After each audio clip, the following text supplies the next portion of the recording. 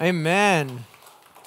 All right, you guys can go ahead and have a seat. My name's Nate. I'm one of the pastors here. And if you have your Bibles, go ahead and open up to the Gospel of Mark. We have been journeying and studying through Mark's story of Jesus as he is taking kind of a first crack at telling the story of our King. And along the way, as we've been in this kind of 8-week series in the beginning chunk of the Gospel of Mark, looking at the kingdom story, we've had this mural that Amanda Hill and Eric Homeland have been creating. And each week it gets a little more beautiful. And this morning it's really cool because you see like Jesus' eyes are open today. Like the previous weeks, he didn't have eyes. His eyes were closed.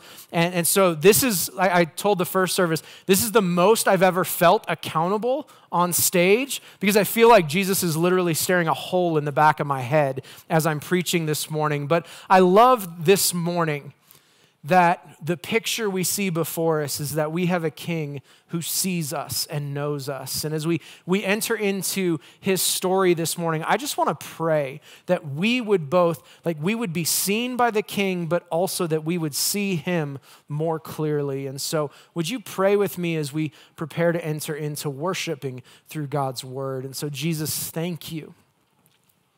Thank you this morning that you are the God who sees us.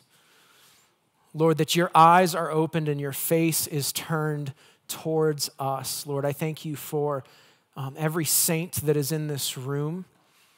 God, I pray that you would give us eyes to see you more clearly. Lord, that as we enter into a few of your stories and we hear how you engage with the chaos of the world around us, God, that it would draw us in to worship. Lord, that we would be transformed and that Lord, if any of us is clinging on to things of this world, Lord, the chaos that maybe we walked in here with, the distractions of our mind, the distractions of our lives, Lord, would you allow us to lay those at your feet? And Lord, as we will see in your word, that we would not fear, but believe.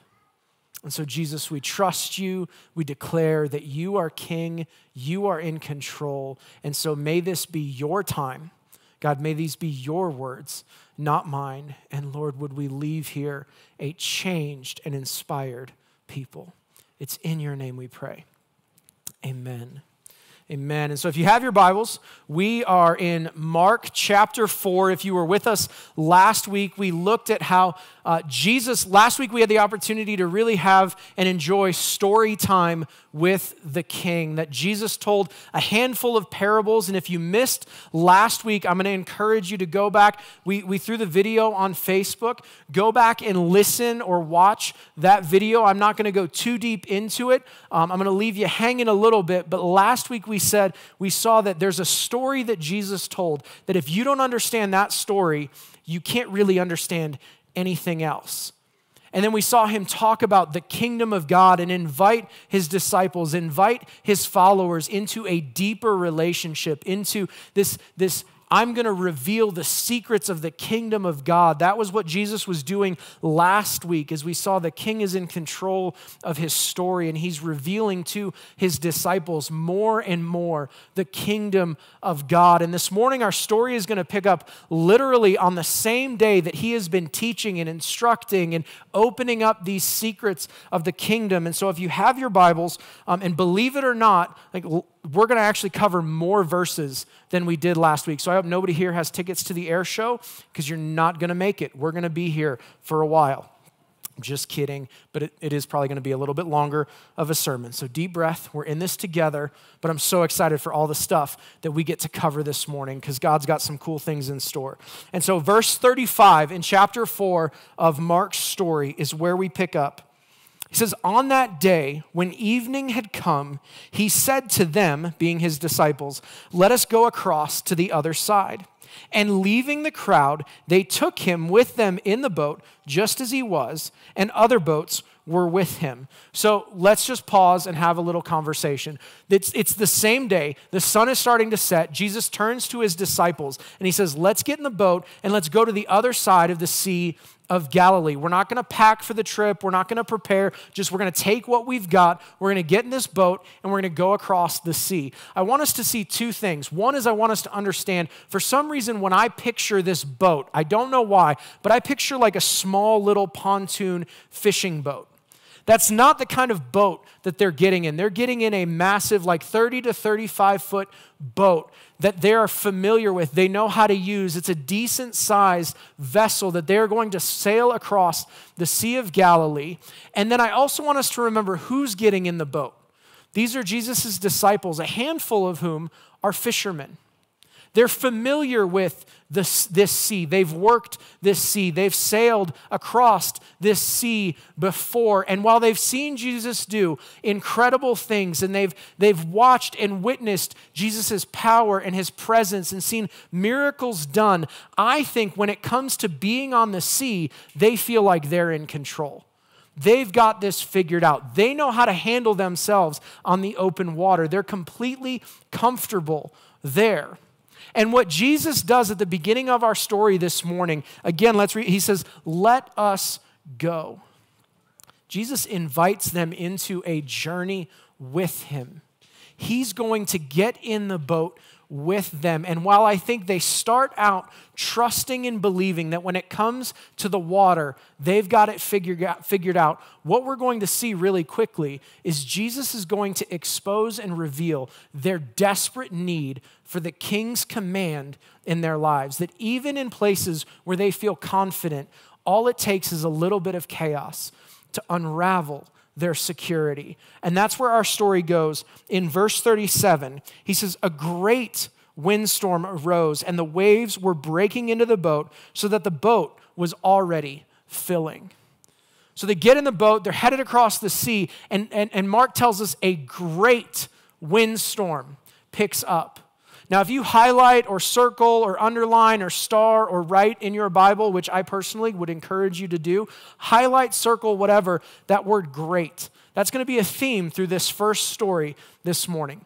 This is a huge, big deal of a storm. This is an incredible storm, worse than anything they've ever seen. And a storm for the Sea of Galilee was not uncommon. The Sea of Galilee sits below sea level and is surrounded by mountains. And so it's not uncommon for the cold mountain air to come rushing down the valley, hit the warm water, and create magnificent, powerful storms. And again, these are fishermen who are familiar with this kind of scenario. It's not new or foreign to them. And so they've sailed through storms before. They've encountered chaos on the waters before, but this time it's something different. This time it's something more powerful. This is a greater storm. This is a greater chaos than anything they've experienced before. And as I thought about it this week, for them, this is a really bad day at the office.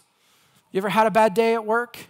It just feels like nothing's going right, feels like everything's against you, and maybe you get to work and you turn on your computer and your files didn't back up, or you've got nothing but Zoom meetings, like that's terrible. Or if you're a stay-at-home parent, like I was a stay-at-home parent for a number of years. That's actually why I don't have hair on the top of my head anymore, because there's just those days as a parent where your kids don't listen and they just fight with each other, and by noon you're staring at your watch going, it's got to be 5 o'clock somewhere, or I need my spouse to come home, or it's a hard day and they won't play together, and you make them food, but they won't eat the food and they cry because it's not the food that they wanted. And then when you send them to go play with each other, somebody bites somebody or licks somebody, and it's just chaos.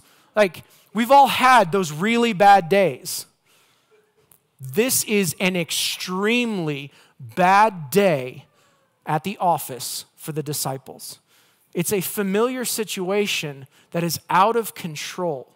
It's a reality that they would have known and been comfortable in, that because of the chaos of the storm feels out of control.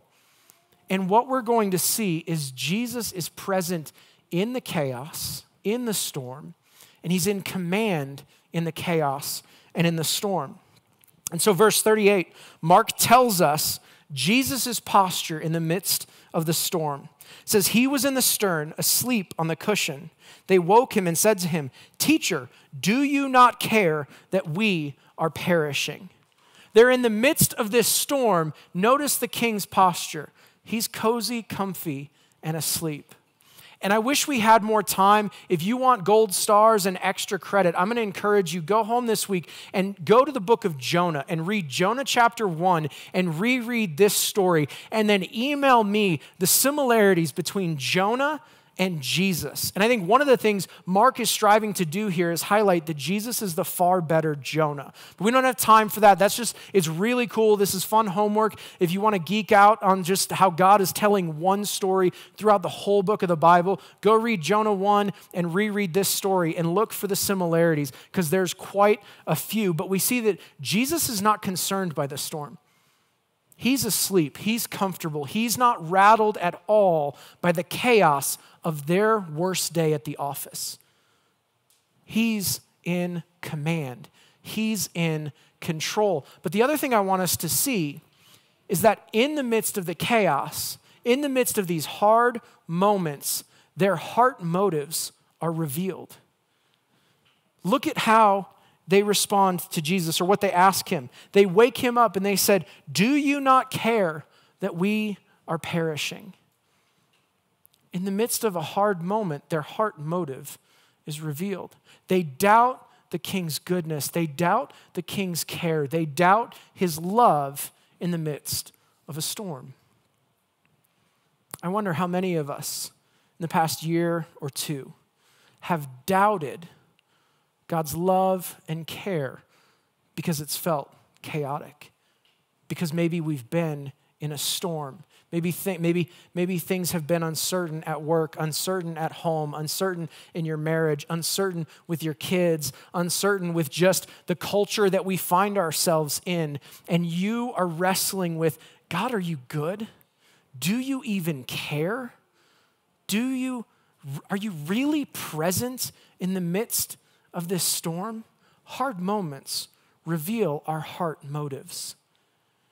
And Jesus is going to stand up. Verse 39 says, he awoke and rebuked the wind and said to the sea, "Peace, be still." And the wind ceased, and there was a great calm. So there's a great storm that turns into a great calm. But I don't want us to miss, this is the king of the universe. Hebrews would tell us that he upholds the universe by the word of his power. He was present at creation. He spoke it into existence. The same God that spoke and said, "Let there be light, let there be sun, let there be moon and stars and land and sea." He turns to his creation again, and this time he says, "Quiet down, knock it off."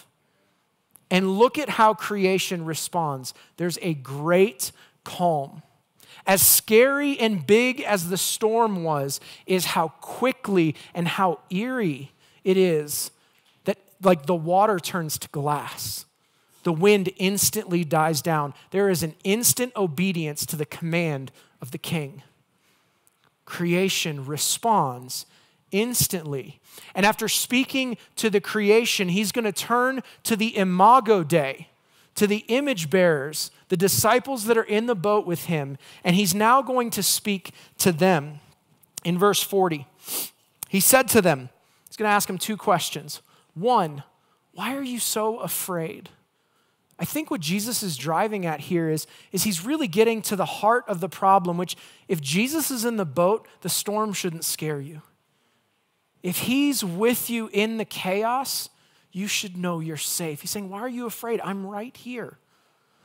If I'm with you, it's going to be okay. And so he wants them to see, he's got them on this process and this journey into deeper relationship and a deeper understanding of who they are and who he is and the road that they're going to travel. And he wants them to understand that even in the storms, Jesus is with them and you don't have to be afraid. But then he also takes them and he's going to tie their physical reality to a spiritual condition in their heart. The second question he has is, have you still no faith? Now, I personally don't think Jesus is saying this to condemn them or to call them out or to belittle their faith in any way, but rather he's revealing they still have a long way to go, that he's not done with them yet. So he says, man, you guys don't have the faith that I'm going to give you yet. You're still in process. You still don't get it. And that's okay because he's not done with them yet. And as we zoom back and as we'll see as we continue journeying on through Mark, is he's going to continue to take them deeper. And part of the process of going deeper is going through the storms of life with Jesus. Having your lack of faith exposed, having your heart motives revealed when life is hard. And Jesus is doing that here. And so he's questioning and saying, when life gets hard and you doubt me, that reveals you've still got a long way to go. And praise God, I'm not done with you yet. I've still got purpose for you. I've still got patience for you. And then look at their response, verse 41. It says, they were filled with great fear. We had a great storm, worse than anything they'd ever experienced. Led to a great calm, scary calm. And now they're very afraid. I think they have great fear because in this moment they are realizing the one in the boat is more dangerous than the storm, is more powerful than the storm, is more uncertain than the storm. If he controls the winds and the waves, he's sitting in their boat. They're like, holy cow. And the question that has kind of loomed over the book of Mark is, what is our response to Jesus? What are we going to do with this king? And that's the question that essentially they're going to ask themselves. They say, who then is this that even the wind and the sea obey him? Jesus is taking them deeper. He's using the storm to reveal their need to grow, and their response to the king's command is to say, we need to understand him more. I think this is a pressing in, not a pulling back from the disciples. They're saying, what are we going to do with this Jesus? The wind and the waves obey him. How do we respond to that? And so we see in this first story, the king is in command of the physical realities of life, that when work, home, marriage, kids, life around you is uncertain and chaotic, Jesus is still in command, and I want us to see that he's in it with you. He didn't send them on by themselves. He's in it with them. He's in it with you. And so if life has felt chaotic and out of control, trust that you have a king that is in command. He's there with you. He's not sent you on your own. He's journeying with you. But then it doesn't stop with just the world around us. We're going to see that really Jesus is after what's going on inside of you, the spiritual reality. And so in chapter 5, we jump to another story. They've crossed the sea, and chapter 5, verse 1 says, they came to the other side of the sea, to the country of the Gerasenes. And when Jesus had stepped out of the boat, immediately there met him out of the tombs a man with an unclean spirit. He lived among the tombs, and no one could bind him anymore, not even with a chain, for he had often been bound with shackles and chains. But he wrenched the chains apart. He broke the shackles in pieces. No one had the strength to subdue him. Night and day among the tombs and on the mountains, he was always crying out and cutting himself with stones. Let's just pause. Does this sound like the Bible to you guys? Like, this sounds like a scene from The Walking Dead or a horror movie. This doesn't sound like it should be like Holy Spirit inspired scripture. Yet it is. But this is horrific. What's happening here? This is terrifying. It says that Jesus barely has his feet out of the boat, and from the tombs comes this giant, beastly, naked, smells like death of a man with chains hanging off of him, cuts and bruises and scrapes and dirt all over, and he comes sprinting towards Jesus. And yet Jesus is going to stand there and have like, if this is me, I'm like jumping back in the boat. I'm like, you guys start rowing. Let's get the heck out of here. Like, there's this giant monster of a man coming at it. Like, I'm done. I'm out. But that's not what our king does. That's not Jesus' reaction. That's not Jesus' response. And I don't want us to miss verse 5. We read it, but I think it bears worth repeating. It says, night and day among the tombs and on the mountains, he was crying out and cutting himself with stones.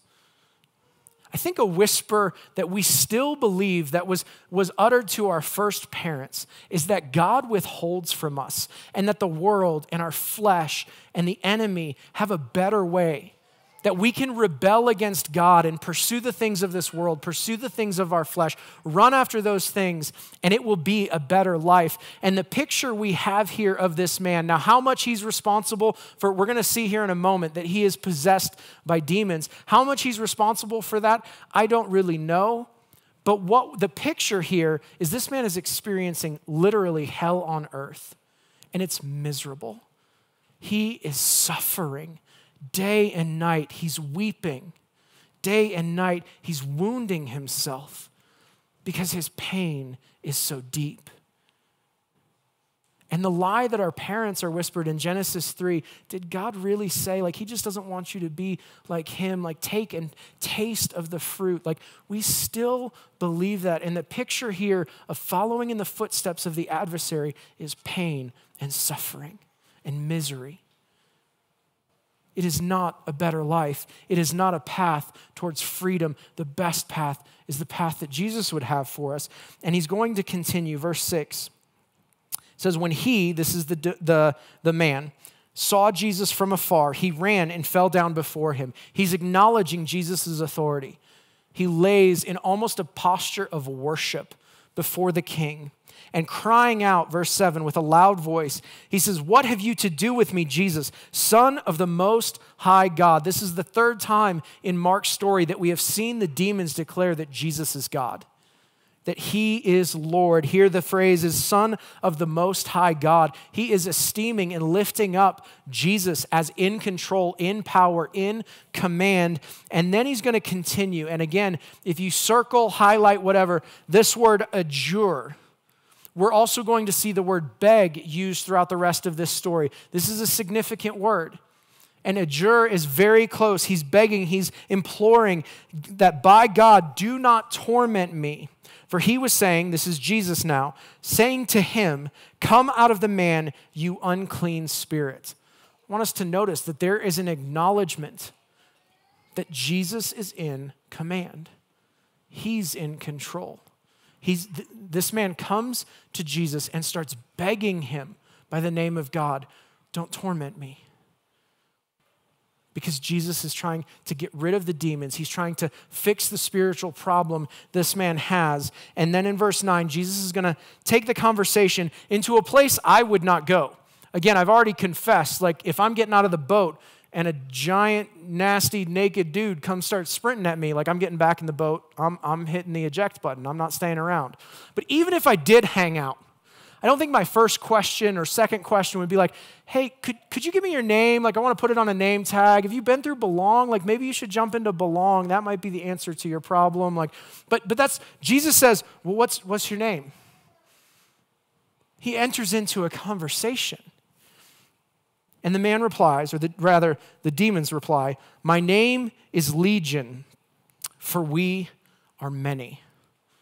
Anybody else get like chills in your spine? Like I hate scary movies. If a scary preview comes on TV, like I change the channel. I can't do it. I want to laugh or be mildly entertained or truthfully let my brain check out. I don't want to be scared. I don't get that. If you like scary movies, I'm just freeing up seats for you in the theater. Like I'm just not going to go. I don't want to do it.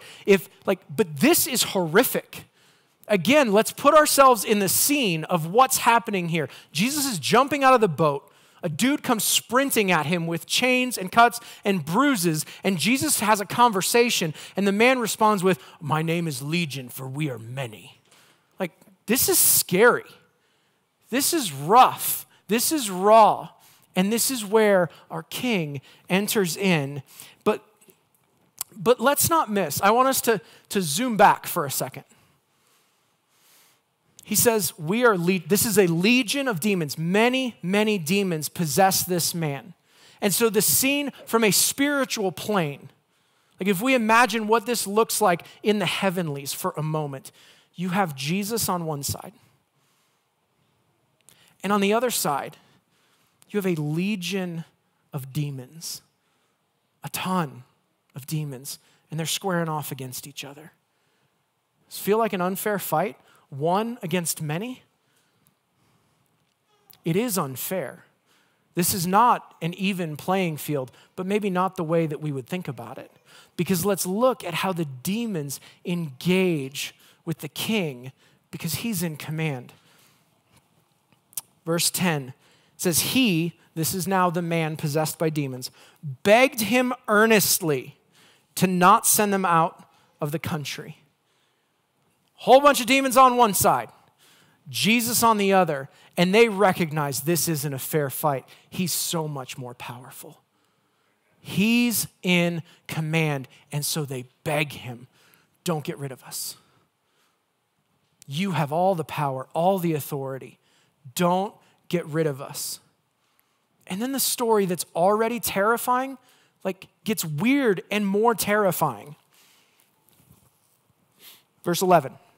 It says, now a great herd of pigs was feeding there on the hillside, and they begged him again. They continue to beg the God of the universe, saying, send us into the pigs. Let us enter them. Verse 13, so he gave them permission, and the unclean spirits came out, entered the pigs and the herd, numbering about 2,000, rushed down the steep bank into the sea, and were drowned in the sea. What? Jesus, let us notice that when it comes to the spiritual realm, Jesus is in command of that as well. He rules over the heavens and the earth and the demonic forces. They get to do what Jesus says. And so they come to him and they beg him, and he gives them permission to go in. I didn't know pigs were a herding animal, but apparently they're chilling on a hillside doing whatever it is pigs do, eating slop, laying around, just waiting to become bacon. And Jesus sends them, the demons, into the pigs. They rush down into the sea and drown themselves. This is a nasty situation, but let's also understand the context. This is a Jewish culture. They weren't supposed to eat pig. That was already an unclean animal. And then it's now dead in the water that they would have gone to get their cooking water, the water that their kids would have played in, that they maybe would have washed or bathed in.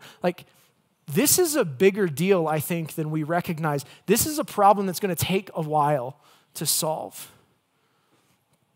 And so then we see the reaction of the people at this really weird, hard story where Jesus is after the spiritual nature of this man. Verse 14 says, the herdsmen fled and told it in the city and in the country, and the people came to see what it was that had happened.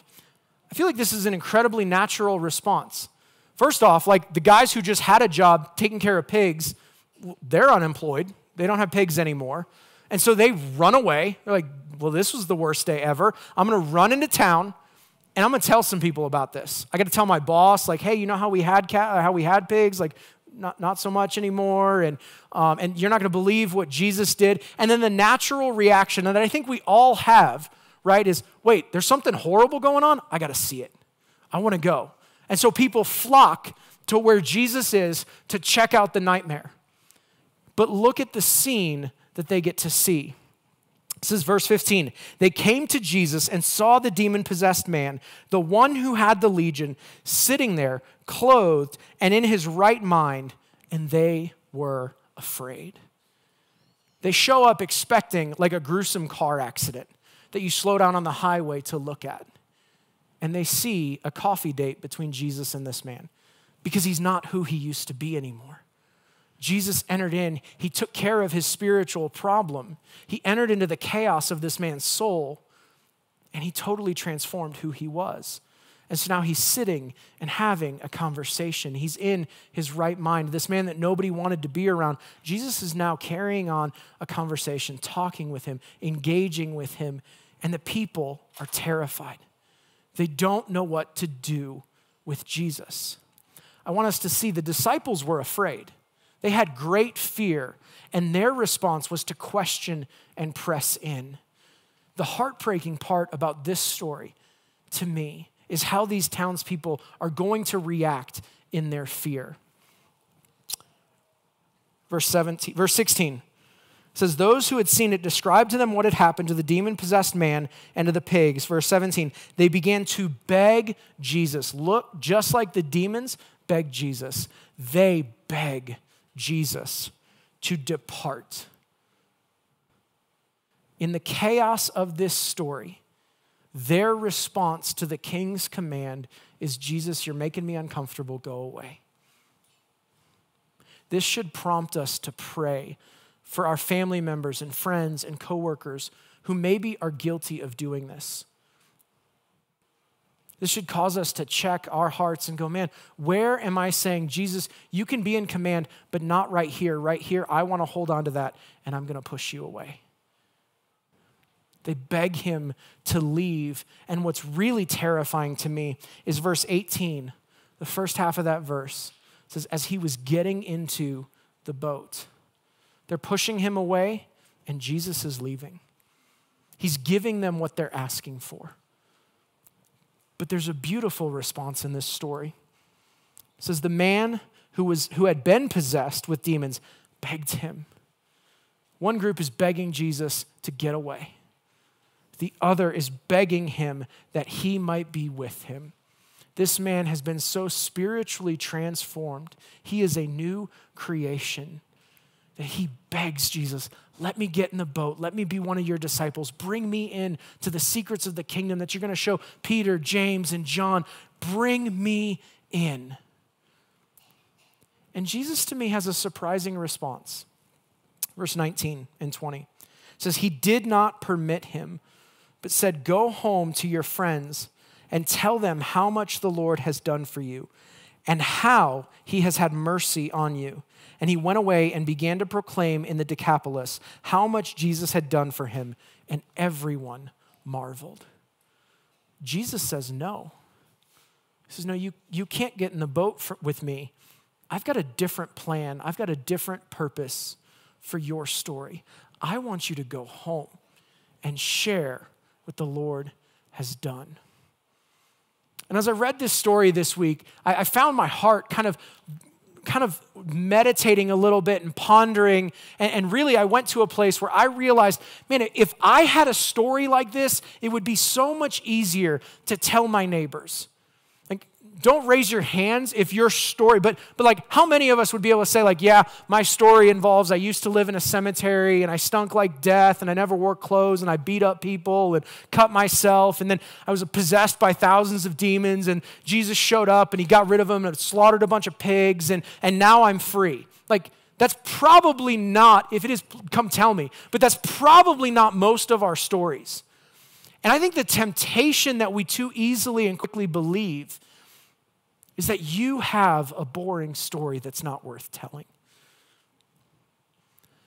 But here's what I want us to see. At some point, the king entered into your story. I don't care if you got saved at 3 years old. Like, I pray that over the kids of this church. I pray that over my children, that they would get saved at a young age, that they would never know a season of not following and feeling the presence and grace of the king. But here, even if you were saved at 3, which I believe Jesus does, for 3 years, you, like Ephesians 2 tells us, you were dead. You smelled like death to Jesus. You were dead in your sin. You were a rebel, undeserving of the king and his kingdom. And for 3 years, you defied him. For 3 years, you rebelled. But God made you alive in Christ. That's not a boring story, that you were rescued out of darkness and into light. There is no such thing as a boring story. And I would argue all of us have this same responsibility to go wherever God has us and tell what the Lord has done for us and how he has showed us mercy. We have not gotten what we've deserved. We have tasted grace. We get what we don't deserve. That your story matters and it is not boring. There is no such thing as a boring testimony. And God wants to use your story to put his rule, his command, his reign on display. And when the man goes and does this, everyone marvels. Because your story, his story, all stories matter and an opportunity to point to the king's command. So we see him enter the physical chaos. We see him enter the spiritual chaos. And now we're going to see him enter into the chaos of disease in verse 21. How are we doing on time? Somebody put a Kleenex box. So I'm just going to assume we got nothing but time since I can't see the time. Verse 21 says, when Jesus had crossed again in the boat to the other side, a great crowd gathered about him, and he was beside the sea. Let's just pause. Jesus left a crowd, got in the boat, went to the other side of the sea, went through the storm, taught the disciples a great life lesson, landed on the other side of the sea for one guy. Was done with that one guy, sent him on mission, got back in the boat, and went back to where they came from. You don't think you matter to Jesus? Look what he just did for one guy that nobody wanted to be with. Every soul matters to the King. Every story matters to the King. Verse 22. Then came one of the rulers of the synagogue, Jairus by name, and seeing him, fell at his feet. Again, this posture of worship and acknowledging the king's authority. We get Jesus interacting with a man possessed by a legion of demons, and then the pendulum completely swings to hanging out with a religious leader, the ruler of the synagogue, a man of great importance, that if he was your friend, if he knew your name, like you were in good position in the society. Like these are total pendulum swings. But notice that he falls on his face before Jesus, and he's going to beg him or implore him earnestly. And I don't want us to miss what's going on in Jairus' life. As the dad of little girls, this story has absolutely destroyed me this week. This is the worst day of Jairus' life. I firmly believe it. Look at what he brings to Jesus. My little daughter is at the point of death. He is facing losing a child. And what is his response? To come to Jesus.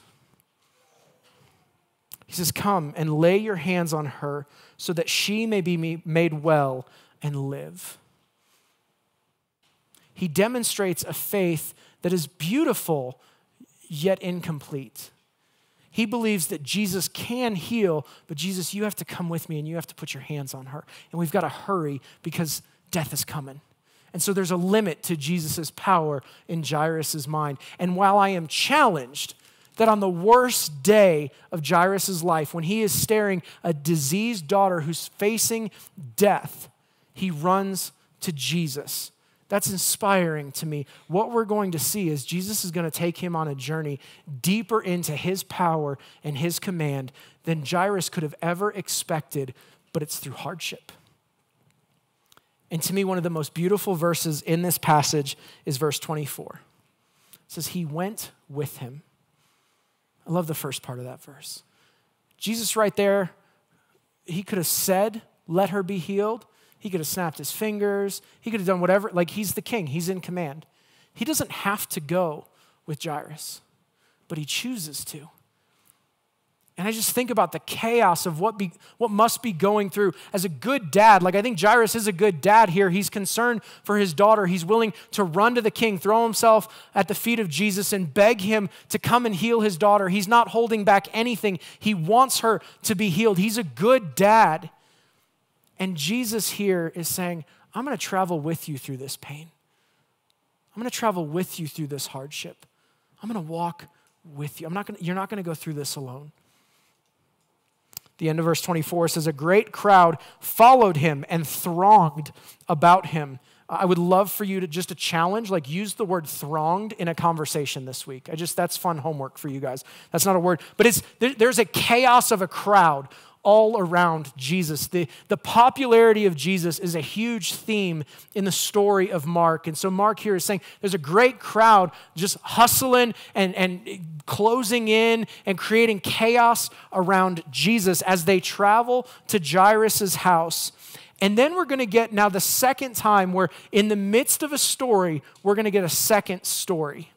And I think that the Jairus story is interrupted because on the way, Jesus has an opportunity to make a difference in somebody else's life. And so I think it's kind of just a sequence of events, but we get this other story of the king's command over disease. In verse 25, it says, there was a woman who had a discharge of blood for 12 years. and who had suffered much under many physicians, and had spent all that she had, and was no better, but rather grew worse. This is a woman who has been bleeding and unclean for 12 years. I can't imagine the suffering. I can only imagine the shame.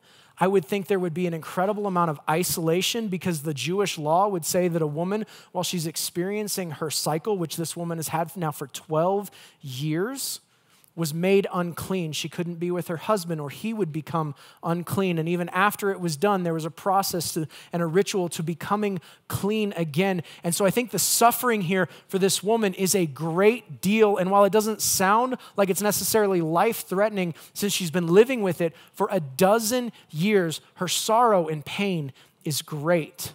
And we see that she's exhausted all of her options. She's gone to the doctor. She spent every last dime she has. She's tried to get healthy, and it's actually getting worse. And so her last grasp at healing is to run to Jesus. But we see even her approach to Jesus here is she kind of wants his healing without giving him her heart. In verse 27, it says that she'd heard the reports about Jesus and came up behind him in the crowd and touched his garment. For she said, if I touch even his garment, I will be made well. She goes on this sneaky mission to get healed. She wants to be healed. She just doesn't want to encounter the king. So she tries to sneak up behind him and just touch his robe and be healed. And what we see is that's exactly what happens. Verse 29, and immediately the flow of blood dried up, and she felt in her body that she was healed of her disease. She's made healthy. But Jesus isn't just after healing the external. He's about the heart. And so just fixing the disease is not going to be enough for the king. And so verse 30 says, Jesus, perceiving in himself that power had gone out from him, immediately turned about in the crowd and said, who touched my garments? I love the disciples' response here. It says, his disciples said to him, you see the crowds pressing around you, and yet you say, who touched me? They're like, close your eyes and point. Like, we're in this great crowd. Like, everybody's touching you. This is a massive crowd of people. How could we possibly discern who touched you? And yet, verse 32, he looked around to see who had done it. Jesus cares enough about this woman's story to stop everything to engage with her. He's not okay with just healing the external. He's going to get to the heart. And look at her response. But the woman, knowing what had happened to her, she's experienced healing, came in fear and trembling and fell down before him and told him the whole truth. The disciples felt fear and they questioned, said, we want to know more. The townspeople felt fear. They were afraid and they rejected. Here, this woman feels fear and trembling, and she shares her entire story with Jesus. She holds nothing back. And Jesus' response he said to her, daughter, your faith has made you well. Go in peace and be healed from your disease. He not only heals her disease, he heals her heart. He brings peace to her soul. But if I can, for just a moment, I feel like it's helpful. Like, let's set the Bible over here. I'm going to come talk over here. I do this often. Like, I think this is helpful as we read the Bible. Like, can we agree Jairus is a good dad? He wants his daughter to be healed. He went and grabbed Jesus and said, come, I need you to come and heal my dying daughter. And on the way, Jesus pauses to heal this woman who's sick and then have a conversation with her and enter into a dialogue and hear her testimony. Again, just my sanctified imagination, but if I'm Jairus, I'm losing my mind right now. I'm freaking, like I just imagine like Peter and James and John are holding Jairus back because he wants to grab Jesus and say, no, my daughter is dying. Quit having a conversation and let's get to my little girl. And yet Jesus cares enough about her story to enter in, to take the time to bring her healing both to her heart and to her disease. And again, he's got Jairus on this journey where he's going to show him a deeper and more beautiful glimpse of his power and his command. But it starts with some horrific news. In verse 35, it says, while he was still speaking, there came from the ruler's house someone who said, your daughter is dead. Why trouble the teacher any further? Again, it's the worst day of Jairus' life. He just lost his little girl. And in his mind now, there's no hope for healing. While she was alive, maybe Jesus could have done something, but now she's dead. And so he doesn't trust the power of Christ any longer. And so his servants or the people who've come have said, let Jesus be. Let's go home and let's mourn the loss of your little girl. But Jesus isn't done. It says, but overhearing what they'd said, Jesus said to the ruler of the synagogue, I love this phrase, do not fear, only believe. I wonder if that needs to be like your mantra, your prayer. Maybe you need to get it tattooed on your bicep, or maybe something a little less permanent, like put it on your mirror, tape it to your dashboard. How many of us, this needs to be our prayer? Lord, help me not to fear, but believe. In the darkest of moments to Jairus, Jesus tells him, don't be afraid. Just believe. I'm here. I'm with you. I'm not done yet. And so our story isn't done. It says he allowed no one to follow him except Peter and James and John, the brother of James. They came to the house of the ruler of the synagogue, and Jesus saw a commotion, people weeping and wailing loudly. When he entered, he said to them, why are you making a commotion and weeping? The child is not dead, but sleeping. They laughed at him. So I know that's mid-verse, but let's just stop. He gets to Jairus' house, and he sees people mourning. They're broken over the death of this little girl. And Jesus' response is to ask this question, why are you guys sad? She's not dead, she's asleep. He sees a totally different perspective. And in their grief and in their doubt, they mock, they laugh at Jesus. And so I love Jesus' response. It says he puts them outside. He says, y'all get out. Only mom and dad and Peter, James, and John, you guys get to see what I'm about to do, because I'm about to blow y'all's mind. You're going to see a power unlike anything you've ever seen, because I'm in command. And so he brings mom and dad, he brings his disciples who last week we saw, he's unlocking the secrets of the kingdom. He brings them into the home. In verse 41, they go to where the child is, and he says he takes her by the hand. This little girl is the safest she's ever been in this moment, because Jesus has her by the hand. Even though she's dead, she's incredibly safe. And then he's going to whisper to her. He said to her, Talitha Kumi, which means little girl, I say to you, arise. You know what Jesus is saying there? Sweetie, it's time to wake up. Like you would maybe wake your kids up on a Saturday. You open back the blinds, and you go rub their back gently and say, honey, time to wake up. That's what Jesus does.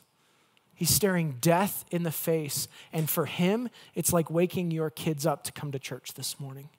It's that gentle, it's that tender, it's that caring, it's that subtle, it's that beautiful. And look at what happens. Immediately, she got up and began walking, for she was 12 years of age. We get how old she is. But instantly, she springs to life. She was on her deathbed. She has passed from life to death. And at the whisper of the king, she springs up from death. There's no road to recovery. There's no rehab. There's no PT. She just gets up and begins going about her business. That is the command and the sufficiency of the healing of our King. And what he is demonstrating here is he's not only in command over disease, he's in command over death as well. He brings her out of death and into life. And then the response is they're immediately overcome with amazement. You think? She was dead, and now she's been made alive. And then Jesus says, Mark tells us that he strictly charged them that no one should know this. He says, shh, don't tell anybody this story yet. Now, I don't know how they walk out of the house and justify what just happened. They figured something out. He says, don't tell people what just happened. It's not time for that yet. And then we get just a little bit of extra information. He says, told them to give her something to eat. Apparently, it's hard work to be dead. And so she woke up a little hungry. She needed a snack, a Lunchable or something. Like she's been dead all day and she needs to eat something. But here's what I want us to see. Jesus is in the process of taking dead things and making them alive. He's in the process of entering into the chaos and showing off his command, his rule, his reign. And so my question for us this morning is, where have you been far too focused on the chaos and not focused on the King? Where do you need to take your eyes off of your circumstances and look Jesus in the face this morning?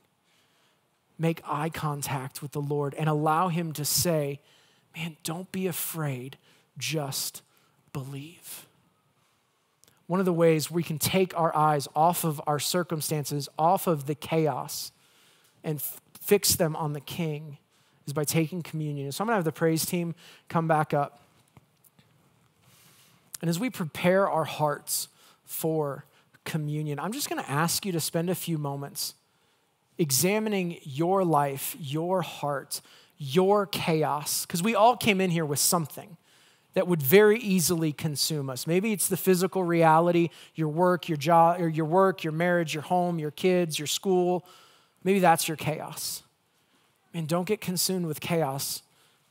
Trust the command of the King. Maybe it's like spiritually, this has just been a taxing year and a half, and you feel more distance from the Lord. Like, how can we fall on our face before Jesus and say, Lord, would you fix what is spiritually broken in me?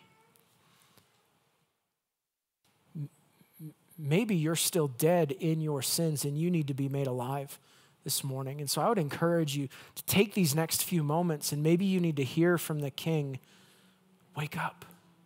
Come alive.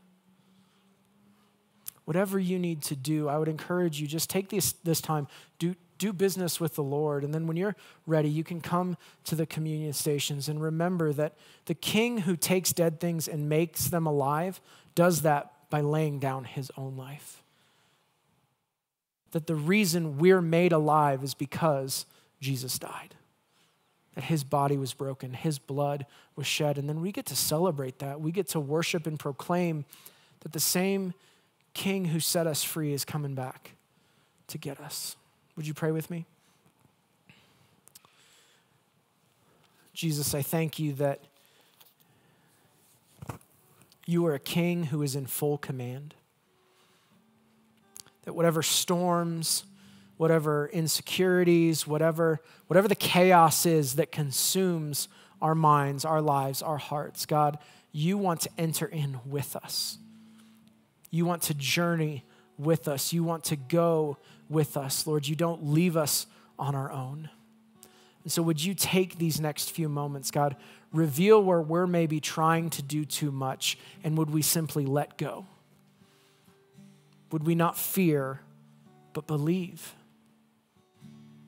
And God, would you be glorified? Would you be worshiped? God, would this be a sweet aroma as we sing and commune with you, as we remember your sacrifice? Jesus, would we be changed and you be glorified? It's in your name we pray. Amen. Would you take these next few moments, and then when you're ready, you can make your way to the communion stations, grab the elements, head back to your seats, remembering his broken body, his shed blood, and then we'll stand and we'll sing and we'll celebrate our King.